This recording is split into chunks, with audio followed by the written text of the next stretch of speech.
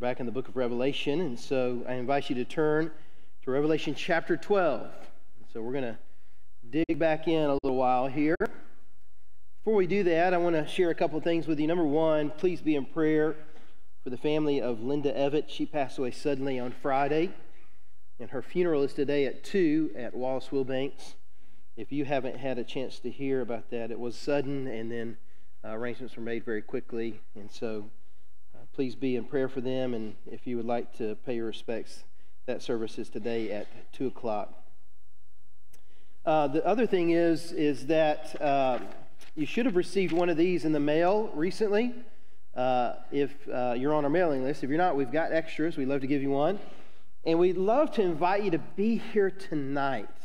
Tonight, we are going to look at this. This is not just a newsletter or just information. We really put a lot of thought, prayer, and planning into this document and what this represents for our church in this year. This is the 2023 ministry plan, and our hope and prayer is that God will use the plans that you see here, the goals that we have marked out in this. We invite you to grab one and read from not just me, but many ministry leaders in our church. But you can come tonight and get a taste of what all that's going to be like. Speaking of taste, there will be food there, so come and join us for that as well. It's at 5 p.m., and we are going to do something with our hands. And I don't want to give it away because I want you to come and see what it's like. It's totally fun. It's going to be awesome. But keep that in mind that if you come, you'll be participating in something that might get a little messy.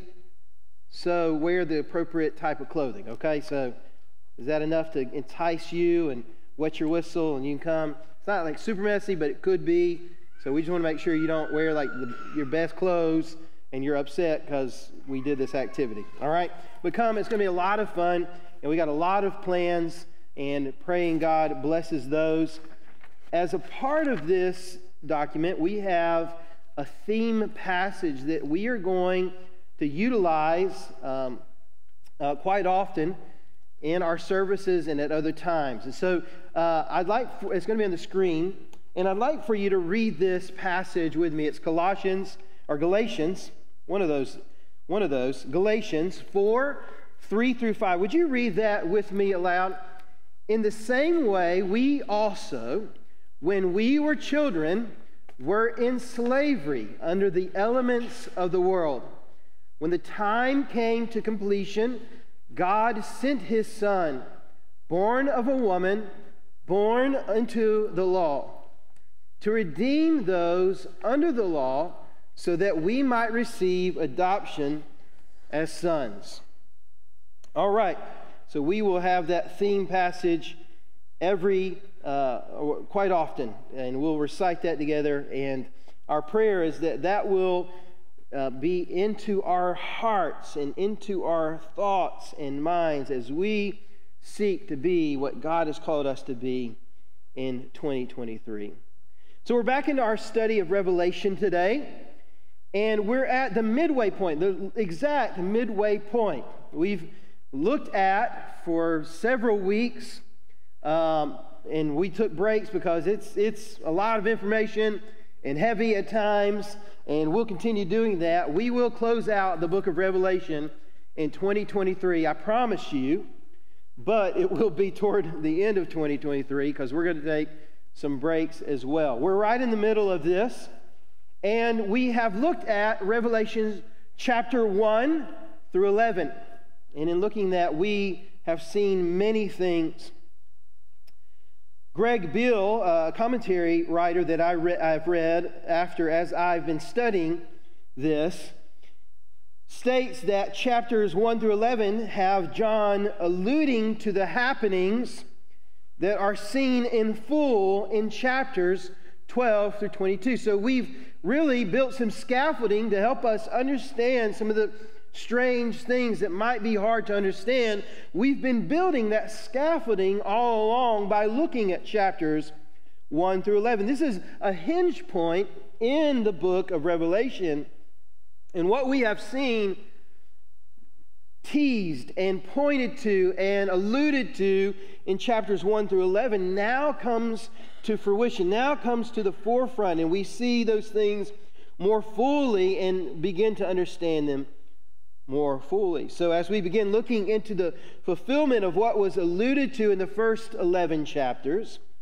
let us remind ourselves of some of the principles that we have had guiding us as we study the book of Revelations. Number one, this is a unique type of literature in all of the Bible because it combines several things into it. Number one, it was a letter.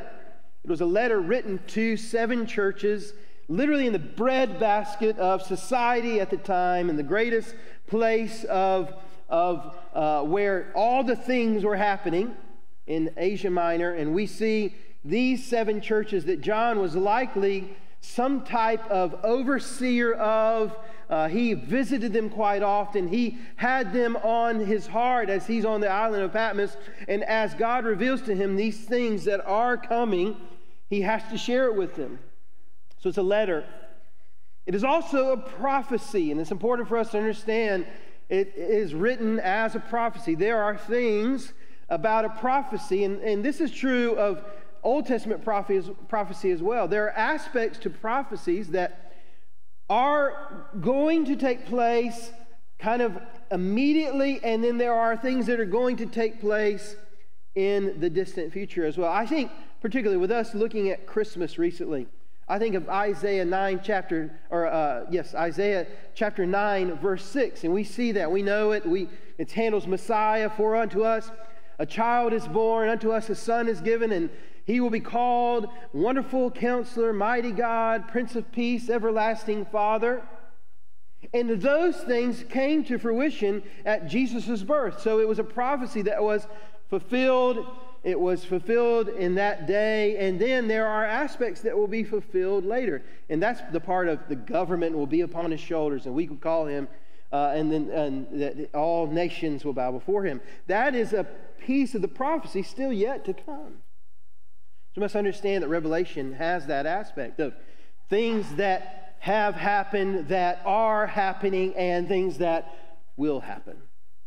The third type of literature that's kind of mushed together is the Revelation is apocryphal writing, right? It is apocalypse, not apocryphal, apocalypse writing.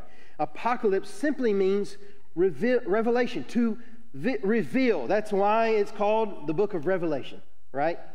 To reveal Christ. And that's what we've said from the beginning, is this book is ultimately not just about something that will come. This book is about Jesus Christ, and that's why we are studying it. Though it is difficult, though it is hard, though it is taxing, if I'm completely honest, we study it because there's aspects of our Savior, there's aspects of our Lord, there's aspects of Jesus Christ that we will not see unless we look at the book of Revelation. So we do that, and those principles guide us, those things that we have seen. Another thing that we have seen in chapters 1 through 11 is that we see the coming onto the scene of Jesus Christ started and caused this cosmic battle to begin erupting. We see the kingdom of Jesus Christ, the coming one, completely clashing into the kingdom of this world, the kingdom of Satan, the kingdom of darkness. We see this cosmic battle raging and taking place between these two kingdoms. The lion presented as the slain lamb, and his kingdom is coming into fulfillment, and it's crashing into the kingdom of Satan and this world and the kingdom of darkness. This is a very legitimate and real battle, as I have said, that has raged, is raging, and will rage. This is a very real battle that's happening today. Paul in Ephesians tells us that we wrestle not against flesh and blood, but we wrestle against the principalities of the air. We wrestle against the spiritual realm. We wrestle against the unseen. This battle rages now because we see that Christ came onto the scene 2,000 years ago. We celebrated Advent for a whole season looking at the coming of Christ. And Christ came 2,000 years ago. He came and he lived a perfect life, a sinless life, and he died on a cross he did not deserve. And he rose again to accomplish all the things that he came to accomplish, to beat death, hell, and the grave for you, for me, to accomplish victory for us. And when he did, the battle turned up a notch. The volume turned up even louder. And that battle continues to rage. Though we may not see it always, it is continuing to rage around us. It's important to remind ourselves that that's really what a prophecy does. It presents something that is somewhat happening, will usually have a soon fulfillment, and will have an ultimate fulfillment.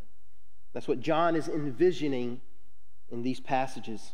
He's writing to 7 churches in the breadbasket of the known world at his time, and they are told and encouraged and admonished sometimes because they weren't doing a great job of it, but John has said, you got to hold fast. You got to hold fast to the things that you've learned. You got to hold fast and stand your ground, because these clashing kingdoms are only going to clash more and more and more. And the same thing is true for you and I. Now, as we prepare ourselves to understand this passage and passages that follow, it's important for us to grasp Old Testament passages, New Testament passages that aren't related to this, and other things found in other books that John's readers and John's hearers would inherently have known. But you and I have to do a little digging and help ourselves and remind ourselves of those things. I'm hoping to do that today to help us understand what might somewhat be lost on us. And as we look to the Scriptures, and as we look to many places in Scripture, I pray that it will help us have a better understanding of what's coming. May we be reminded that the ruler of this present darkness and his mimic kingdom that is clashing with the kingdom of Christ, of which we are ambassadors, that kingdom is failing and falling every moment. This may seem pretty heavy already, but it's not meant for us to be scared. Revelation is meant to inject us with courage to continue on, because in the end, Christ wins. The battle is raging, but Jesus has already won. Let's look at Scripture, and let's see what's here, and let's pray that God will help our understanding and see what we need to see for our own lives. Would you read with me Revelation chapter 12, 1 through 6. And if you're able physically, would you stand? We want to honor the reading of God's Word. We want to revere it today because it is His Word. A great sign appeared in heaven, a woman clothed with the sun, with the moon under her feet, and with a crown of 12 stars on her head. She was pregnant and cried out in labor and agony as she was about to give birth. Then another sign appeared in heaven. There was a great fiery red dragon having 7 heads and 10 horns, and on its heads were 7 crowns. Its tail swept away a third of the stars in heaven and hurled them to the earth. The dragon stood in front of the woman who was about to give birth, so that when she did give birth, it might devour her child. She gave birth to a son, a male who was going to rule all the nations with an iron rod. Her child was called up to God and to His throne. The woman fled to the wilderness, where she had a place prepared by God to be nourished there for 1,260 days. This is the word of the Lord. Thanks be to God. You may be seated.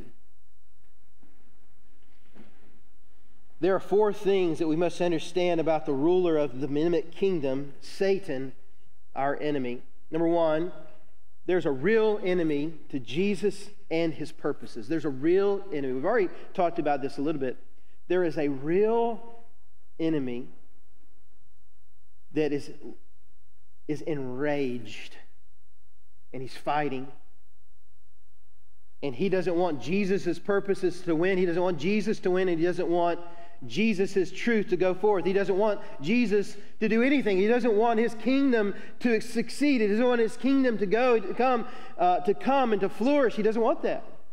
So what does he do? He rages against it. He fights against it. We've been talking about spiritual warfare for the entire fall semester, and a lot of these things are true and overlap with other passages that we've studied, and we see really in this moment this final fight that the enemy pushes forward, even though he's going to fail, even though he knows the victory is won. He's fighting as best he can in this moment. In this passage, John sees a similar display, and it sounds familiar to us, doesn't it? A woman pregnant, about to give birth to a son who will rule with an iron rod, right?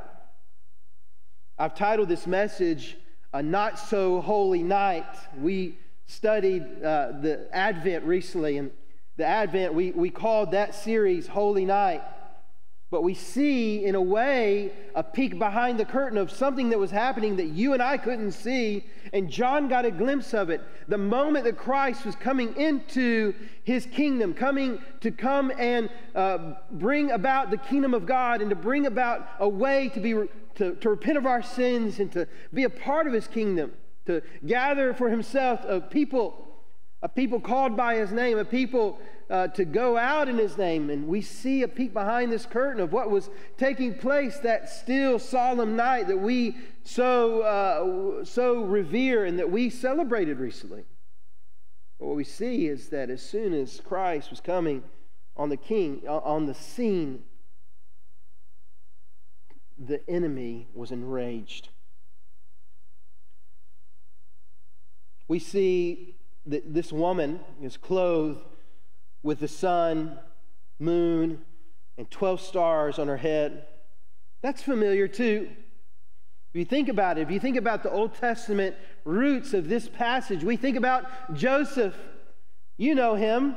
He's the one that had the coat of many colors, the one who was favored by Israel, by his father, by Jacob. And you remember that he was a dreamer and that God gave him a dream. And what was in that dream? Sun, moon, 12 stars. Now in his dream, he happened to be one of those stars that shined a little brighter, and all the others would bow down to him, even his mom and his dad. But we see that imagery, and we understand that in this passage what's happening, and what this woman ultimately represents is she represents a people of God, the 12 tribes of Israel. You and I have been grafted into the 12 tribes of Israel, because that's what Scripture teaches us all over in Hebrews and other places, that you and I, by our faith in Jesus Christ, we are a new Israel. We've been grafted into this family. It's the people of God. It's the people of God in this moment. Certainly, Mary is seen here a little too. It's also alluding to her, but I think secondarily. And then in this passage, we see an enraged dragon. And he knows that this baby is going to be born. This kingdom is going to come.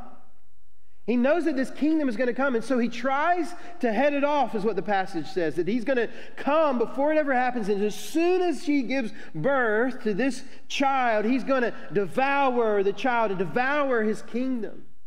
This imagery is of the enemy, Satan, thinking that he could somehow subvert the kingdom of God or stop the power of Jesus Christ. But we know he can't. We know that God has protected this family, this people, this Savior. Look in the passage, Revelation chapter 12, and it says, and the dragon, verse 4, and the dragon stood in front of the woman who was about to give birth, so that when she did give birth, it might devour her child.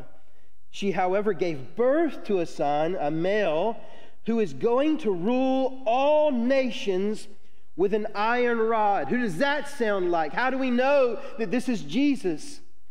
Because we must know Old Testament Scripture. If we know Psalm 2, we know that this is this goes back to Psalm 2 that says these exact words that Psalm 2, 7 through 9 says that there will be a son and he will rule all nations and that he will rule with a iron rod. This is Jesus. This is Jesus, and this dragon is Satan trying to head off his kingdom. This real enemy of Jesus and his purposes is enraged because he does not like what is happening. And really, he knows that he has lost. He knows that the battle is lost. And so he's doing everything that he can. I'm thinking of an animal, and you may have seen this on National Geographic, maybe a YouTube video, or maybe even in real life. An animal, when caught in a trap or caught in a difficult situation, what are they going to do? They're going to lash out. They're going to try best they can to save themselves if they can. We have a story. We saw that with one of our own dogs who got in a predicament with a leash around him, got into a tough spot. We tried to help him, and what did he do? He lashed out against us. Not because he didn't love us, but because he was in a really tough situation. We were trying to get him out of it, and all he needed to do, his instinct was to fight back. That's what the dragon is doing. That's what the enemy is doing. He knows his time is up, but he's lashing out. He's enraged. He's doing all that he can to come against the kingdom of Jesus Christ and the coming one. He's angry with Jesus, and he's angry with Jesus' purposes, and he's angry with Jesus' people carrying out his purposes. That's why they had to flee. That's why the people of God had to flee, to be given respite, to be given care, so that they could be protected. And God protects his people and protects his message. I had an opportunity this week.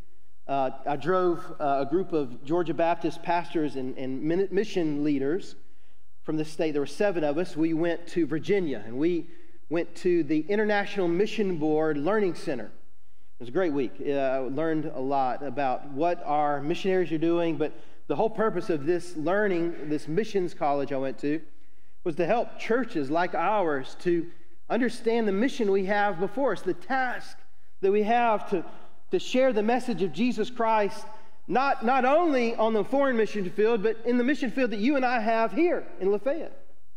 To help us to go to the highways and byways and take the message of Christ, to fulfill the purposes of Jesus Christ, to go on mission and push forward the message of Christ and to push back the darkness of this world. I was reminded as I read, a missionary gave a message in one of our worship times from Psalm 67, and I was reminded of something I know, of something I studied. It's not just here in Psalm 67, it's also found in Genesis, and it's also found in Numbers 6, it's found in Genesis 2. It's this mandate of God blessing his people so that they will be a blessing to the nations. And it's found in Psalm 67. I want you to see what the word says in that passage in verses 1 through 4. Psalm 67, 1 through 4. And it says, "May God be gracious to us and bless us. May he make his face to shine upon us." Selah.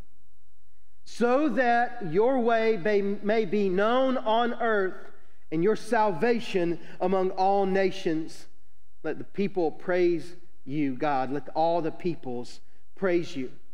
Let the nations rejoice and shout for joy, for you judge the peoples with fairness and lead the nations on earth." Selah. What we see in this passage is the mandate that God has. Well, we see the heart of God. We see the heart of God to bless his people, you and me, so that we can be a blessing to those, so that we can spread the message of salvation to the nations, to the peoples of all the world. God has a heart for the nations to come to him. That is the purpose of God. That is the purpose that the enemy, that Satan is trying to thwart. That is the thing that Satan is raging against. That you and I would go to the world and share this gospel message, and that people like you and me, when we heard the message of Jesus Christ and the Holy Spirit quickened our hearts and we believed in Him and we were saved, that you and I could take that same message across the entire world, and that people would be coming to Christ in the droves every day on the mission field, but even here. That is the purpose that we fulfill. That is the thing that you and I go forth with, and that's why the enemy wants to put a stop to it.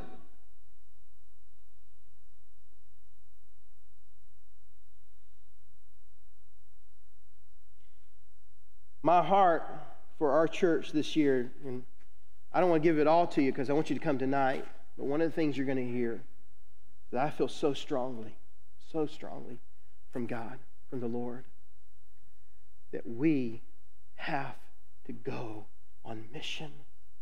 I don't mean a mission trip. Now, there might be some of those, but that could be to the apartment complex here or there or in our town. It could be to those who need it most, that we go to our neighbors just across the street, knock on the door. But my heart, what I think the Lord has given us this year, is to make His name known in this town, that God would be glorified and that He would draw people to Himself because of your witness and my witness. It's what we're called to already, but I think we emphasize that this year. That's what I feel so strongly from our Lord. And I hope you'll join me in that. I'd love for you to be here tonight to hear more about that. The second thing we see in this, that we need, one of these four things that we must understand about the ruler of the mimic kingdom, our enemy Satan, is number two, the enemy initiates trials and persecutions of Jesus' followers. We were able to be in these breakout sessions and hear not just from the presenters. The presenters were missionaries from the field. They came to teach these classes, but there were other missionaries in the field, some from hard places that they had to leave during COVID and haven't yet gone back, like China, because of the persecution there. And we're able to hear the hardships, difficulties, hard stories, but we're able to hear how God uses those trials and persecutions to bring people to faith in Him. Heard a story of a man who several years ago, after the Haitian earthquake so many years ago, who he and his family left as refugees, made their way to Brazil. And because Brazil was open, but it wasn't very helpful, they ended up hitchhiking. And they made it all the way to the Mexican and United States border, where it helped there and ended up in North Carolina.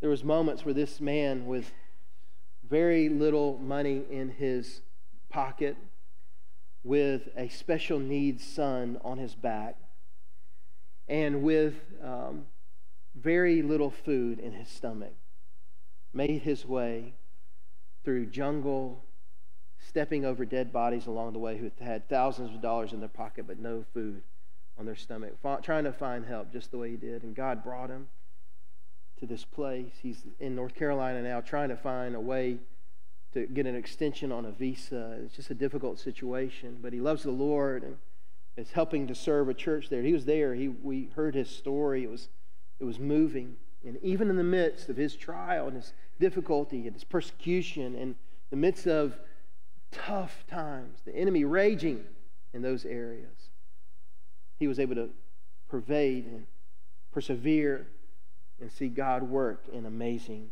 ways.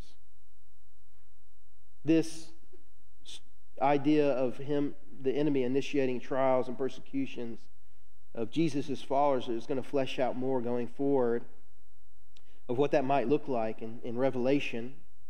But remember, the enemy is already doing this now. Jesus in Matthew 5 said, "Blessed are you when you are persecuted for my name's sake."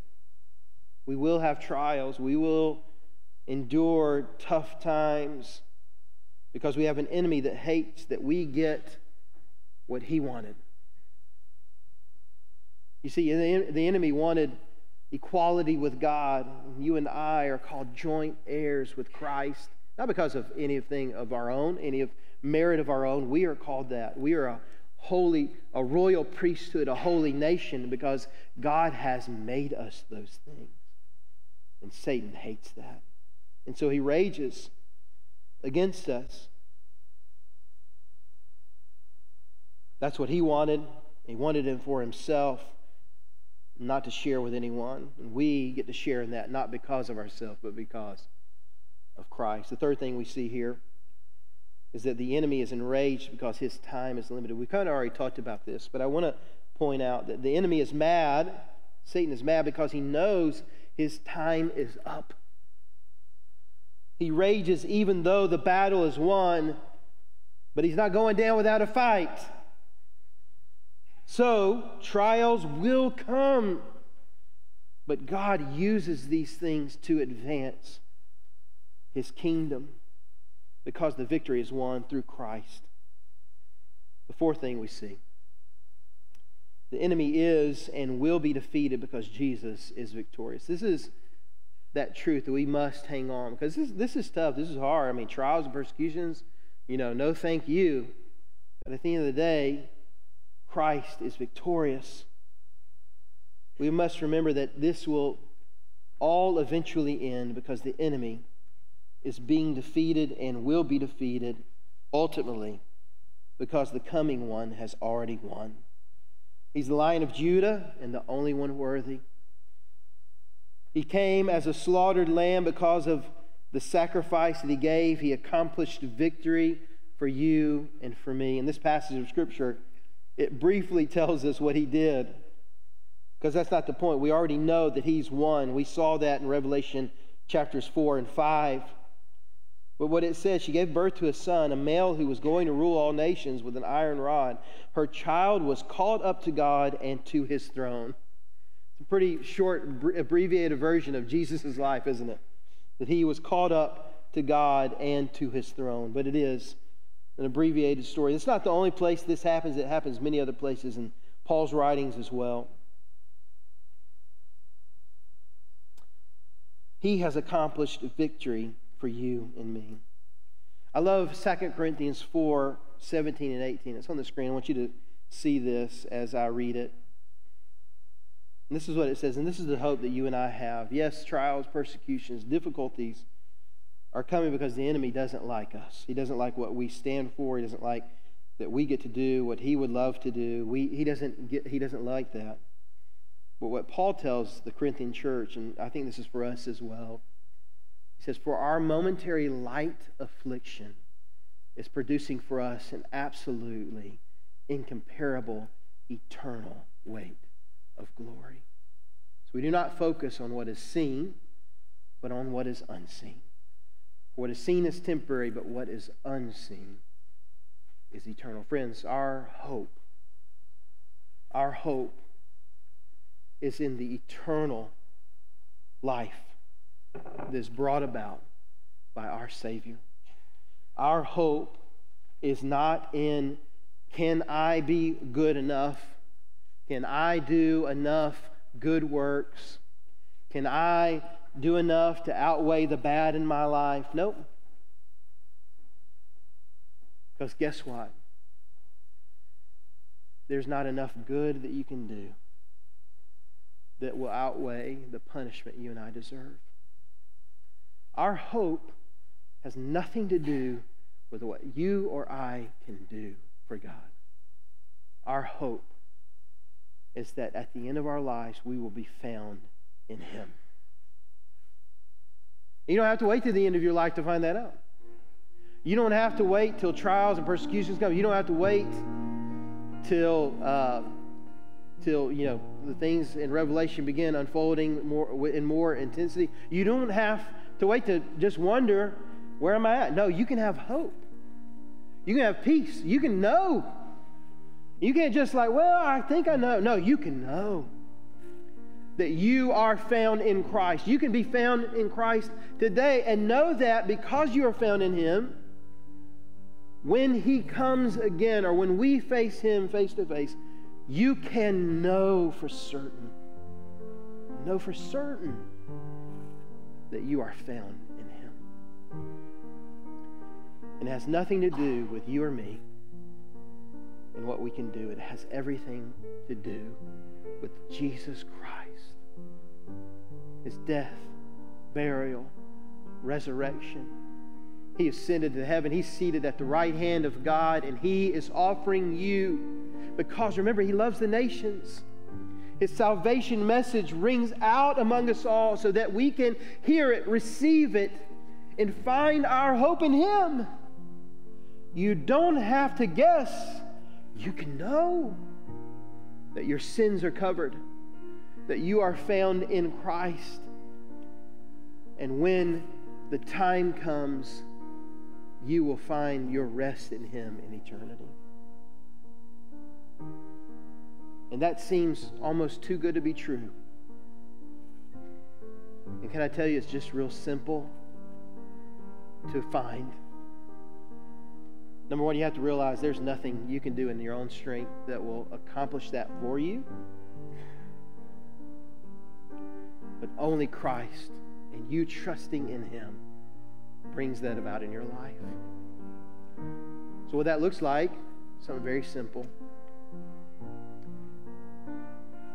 Lord Jesus, I have sinned. Done what's wrong in your sight. I don't have a chance. It was up to me. I'm out of luck. But I know that Christ did what I could not do.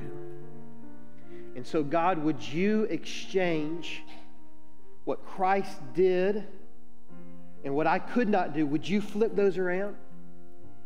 And would you, as Christ has said, he who became sin, he who knew no sin became sin for you, and would you let that be for me? What Christ did on the cross, would it be mine in Him? And would He get the bad end of the deal and get my sin? So it can just sound real simple, like, Jesus, I can't, but I know you can. Will you?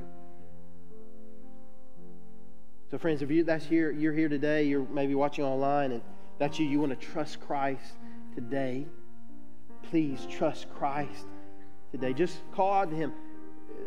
The Bible is very clear. Romans 10:13 says, whoever calls on the name of the Lord will be saved. Call to Him today. Call for Him to save you today. If you did that today, I'd love to share with you. I'll be out in the lobby in just a few moments, or you can come right here if you want to. But I'd love to share with you, talk with you, have a conversation with you. Maybe you're online, or maybe you're just in the room and you'd rather do that digitally. You can just send the word ALIVE, ALIVE, to 423-455-9458. And I'll start a conversation. I'd love to share with you and help you to trust Christ as your Savior today. The rest of us, those of us who already know, many of us, some have been Christians for a long time. What do we take from this? What do we go out with? Number one, we go out that we carry the purposes of God. We go to the highways and byways with the greatest message ever told, and it works. When we proclaim, people will come. So I pray in 2023 and today and next week and tomorrow that God will give us boldness, give us a heart. So pray for someone that you can share Christ with. Pray for someone that you feel like God is laying on your heart to love and to lead and to invite to church and to whatever you can to help them to come to know Him. But I pray that we would also live in the victory we have in Christ, because what Christ did, no matter what trials come, no matter what difficulties we face. And listen, I know many of us, I know many of you are facing real tough challenges. But those light, momentary afflictions will soon pass away. And help us, Lord, help us focus on eternity, not what is seen in the here and now. I pray God will work in our hearts today. If He's working in your heart, you come. I'd love to talk with you, either up here or afterwards. Let's pray. God, we love you. Thank you, Jesus. for the truth found in your word. Thank you for what you've called us to, what you've done to save us, Lord, what you've done to give us victory in you over the enemy who wants to do everything he can to thwart what you're trying to do, to overcome it, to subvert it. And help us, Lord, to endure, persevere, and look to heaven and try to bring others with us. It's in Jesus' name I pray. Amen. Would you stand? We're going to sing. And if God is moving in your heart, would you follow him whatever way he's leading you? And I'd love to share with you outside or up here, whatever chance you get. Let's sing.